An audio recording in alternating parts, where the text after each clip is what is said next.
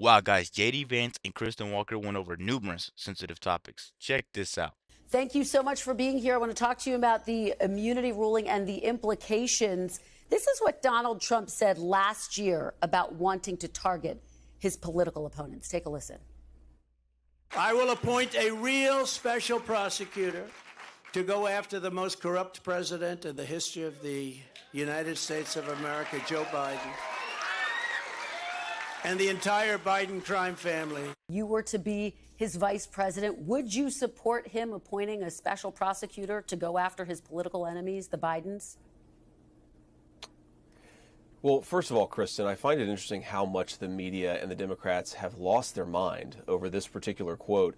Donald Trump is talking about appointing a special prosecutor to investigate Joe Biden for wrongdoing. Joe Biden has done exactly that for the last few years and has done far more in addition to that to engage in a campaign of lawfare against his political opposition.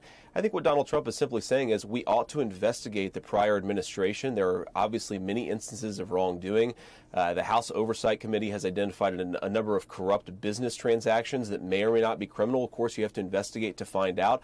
So I think Donald Trump saying, look, let's do the basic work of investigating wrongdoing is a totally reasonable thing for him to do. And frankly, the Biden administration has done far worse. So if you think that what Donald Trump is proposing is a threat to democracy, isn't what Biden has already done a massive threat to our system of law and government? Senator, just to be very clear, though, Joe Biden didn't appoint a special prosecutor. The Attorney General did that. Trump was indicted by grand juries. He was found guilty by a jury of his peers in New York. But can we just go back to the core question here? Would you support him taking such an action? It sounds like you're saying, yes, you would.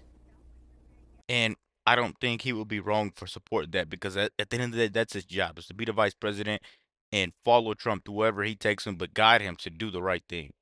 But I don't think there's going to be a time where Trump isn't president just because he basically beat all of these cases so far, and he's still just standing strong and beating everyone in the media, and he's still answering questions. We know who's not answering questions.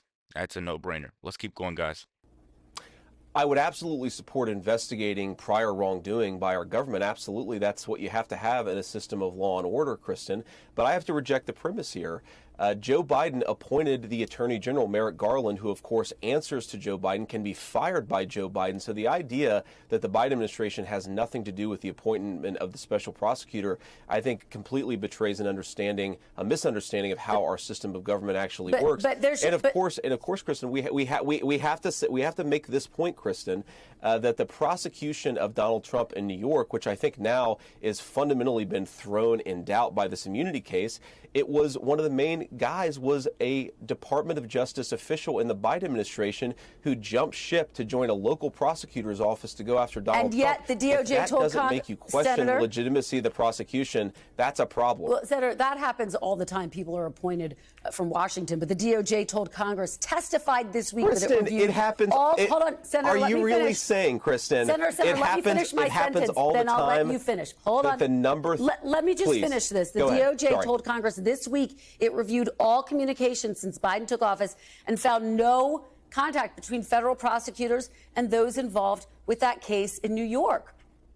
Because the same exact people are paying to hush all that up, paying to make sure the truth doesn't get out there because they really don't want to know how dark they are and how far they're willing to go to make sure this guy doesn't get in office. But the truth has been so blatant that they're trying to undo a lot of the stuff that they did. And they're still throwing shots at him. But they're trying to undo some of the stuff they did because the truth is starting to come out. People are starting to wake up. You guys are starting to wake up. I'm starting to wake up even more. But we're starting to see the truth of what it is. Let's keep going, guys. Can you stick to the substance of the question, though? Let me just ask, because I just want to stick with this line of theory that you are laying out, which is you are saying it's not okay for Joe Biden to weaponize the Justice Department. If it's not okay for Joe Biden to weaponize the Justice Department, as you say, which there's no evidence of that, why is it okay for Donald Trump to do that? Well, Kristen, first of all, you said that it happens all the time, that the number 3 person in the Department of Justice jumps ship to join a local prosecutor's office to go after the president's political opponent. I don't think that's ever happened in the history of American democracy, and I don't think that we should legitimize it. Now, if Donald Trump's attorney general had his number 2 or his number 3 jump ship to a local prosecutor's office in Ohio or Wisconsin, and that person then went after Donald Trump's political opposition, that's a different conversation. Senator, all he's suggesting is that we should investigate credible arguments of wrongdoing. That's all that Donald Trump. And honestly, there's nothing wrong with that. You're just trying to make sure you're going after the right people. And the right people that are going after you are doing it the right way, if that makes sense. You don't want someone crooked going after you crooked because they're going to play crookedly. Just go by the book and play by the book. Play by the book. That's all Trump is trying to do. He's not going out there saying, "Oh, we're going to go after them just because he was my opponent and he threw no." He's doing the right thing. Let's keep going. Trump is saying that is not a threat to democracy. That's merely reinforcing our system of law and government. Bottom line, you are okay with Donald Trump appointing a special prosecutor to go after his political enemies, which would include Joe Biden. You're just to button that up. It sounds like you're saying yes. Let me move on, though, to my next question. I want to talk to you about the Heritage Foundation. It's a conservative think tank in Washington. It shapes the agenda they would like to see in a Trump second term. The president said this after the Supreme Court's ruling this week. Take a look. We're in the process of taking this country back. No one in the audience should be despairing. No one should be discouraged. We ought to be really encouraged by what happened yesterday. We are in the process of the Second American Revolution, which will remain bloodless if the left allows it to be. Do you support those calls for a revolution, and would political violence ever be justified? Well, of course, political violence is never justified, Kristen. You'll have to ask the president of the Heritage Foundation to defend his remarks if you'd like to do that. I will say, look, the Heritage Foundation does a lot of good work. It does a lot of things that I disagree with, a lot of things that I agree with. But the Heritage Foundation is a nonprofit organization that works on public policy, and I think it's an important part of how D.C. functions and operates. We'll continue to have important conversations in the Republican Party with a whole host of think tanks from the right and from the left as we craft public policy. That's the way the city works. And again, I'm not going to be the person who serves as the spokesperson for the Heritage Foundation. I don't have any affiliation. Sounds like you're distancing yourself from those comments that talk of political violence. Look, Kristen, I certainly don't think political violence is justified. That's certainly actually not what I think that Kevin Roberts was saying to begin with. But again, have him on your program to defend what he said, and I think that's the best thing to do. Let me ask you specifically about Project 2025 for our viewers so that they know. It's basically a policy blueprint for a second Trump presidency. It's supported by the Heritage Foundation and other conservative groups. The Biden campaign has said Project 25, quote, should scare every single American. It would give Trump limitless power over our daily lives. Among the things they are calling for is reversing approval of the abortion pill, mifepristone. But Donald Trump says he supports access to that pill, actually. Do you support access to abortion medication as Donald Trump does? Well, Kristen, you asked about Project 2025, and I want to be clear here. That Trump explicitly has said his own transition team runs the Trump transition and will run the Trump administration. Again, you have a whole host of organizations, some of which have good ideas, some of which have bad ideas, and some of which have both. And I'm sure the Trump administration will talk to a lot of people as it's crafting an agenda to bring back American manufacturing jobs, to lower inflation, and to bring peace and prosperity back to the world. That's the whole reason why me and so many others are trying to reelect Donald Trump, is because the agenda actually worked. It was his agenda, and I think it'll work again for the American people. On the question of the abortion pill, what so many of us have said is that, look, we certainly don't. The Supreme Court made a decision saying. So I know I keep pausing it, but what I'm going to say is I don't disagree with a lot of stuff on that Project 2025. I don't disagree with a lot of it. Some of that stuff actually may need to be implemented. But you can't sit there and just because you think it's harsh, say he's trying to rule the world. No. It's not what's going on, man. Let me know what you guys think about that Project 2025. We already know he doesn't have anything to do with it, but still, let's see what you guys have to say. that the American people should have access to that medication. Donald Trump has supported that opinion. I support that opinion. I think it's important to say that we actually have to have an important conversation in this country about what our abortion policy should be. Donald Trump is the pragmatic leader here. He's saying most abortion policy is going to be decided by the states.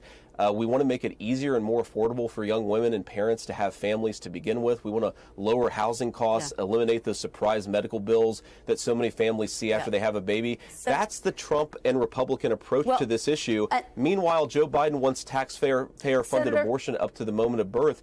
It's so crazy to me how the Democrats frame this as Republicans. Just let me finish, Kristen.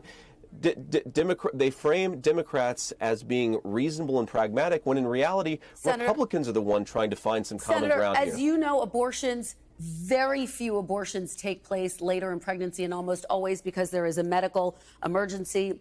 I know Trump is trying to distance himself from Project 2025, but we have to point out that a number of people who are involved with She was getting ate alive, so she had to cut him off. it are former Trump officials, Ben Carson, Peter Navarro, Russ Vought, and others. But just to be clear, you support mifepristone being accessible.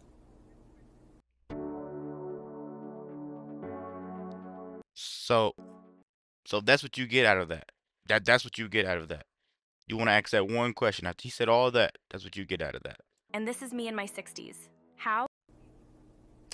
Yes, Kristen, I do. But again, on the Project 2025 issue, what the media and the Democrats are trying to do is attach its most unpopular elements to the Trump administration. It's a 900-page document. I guarantee there are things that Trump likes and dislikes about that 900-page document, but he is the person who will determine the agenda of the next administration. All he said very explicitly is, I am in charge of the next administration because I'm the person running for president. It's just important to make that clarification. Let me ask you something that caught our eye. This is something you wrote in the New York Times op-ed in 2017 about former President Barack Obama. You criticized his policies, but you also said, quote, "It is one of the great failures of recent political history that the Republican Party was too often unable to disconnect legitimate political disagreements from the fact that the president himself is an admirable man. For at a pivotal time in my life, Barack Obama gave me hope that a boy who grew up like me could still achieve the most important of my dreams. For that, you write, I will miss him. And the example he set, you wrote that just days before Donald Trump was inaugurated. Do you still consider Barack Obama to be an admirable man who you miss?" Hope not. Well, you know, I grew up in a broken family, Kristen, and I just wanted to be a good husband and dad. And certainly Barack Obama, despite my many political disagreements with him, he's clearly a good husband and a father. By the way, I'd say the same thing about Donald Trump, whose children love him. And I think this is one of the things that This is how you answer questions. She's trying to start something, she's trying to spark something, but he shot it right down. Despite his political views, he's just a great father. I mean, nothing wrong with that. But he's just not great for America. Media often misses about Trump is how genuinely devoted he is to his family, to his grandchildren, and how part of his pro-life messaging, his fundamental pro-life view, is that we ought to make it easier for more American families to have those thriving children and thriving families. So certainly I think we've been blessed with a lot of good examples across our country. And yeah, absolutely. Was Barack Obama a good president? No. Was he a good husband and father? Yes. Wow, guys, so we're gonna end it off right there. I really want to know what you guys think about this. This was just a cat and mouse game. This whole time, this was just a cat and mouse game. She was trying to chase him. She was trying to chase him, but she just couldn't get him. He had answers for every question. He made Trump look great. He made Trump look very smart for picking him as VP. He knows how to conduct himself. He knows how to answer questions. And he knows when someone's out to get him. That's what I like the most. He knows when someone's out to get him, so he gets away every time. Let me know what you guys think. Be sure to like, comment, subscribe if you're new. And as always, let me know what to react to. We're out.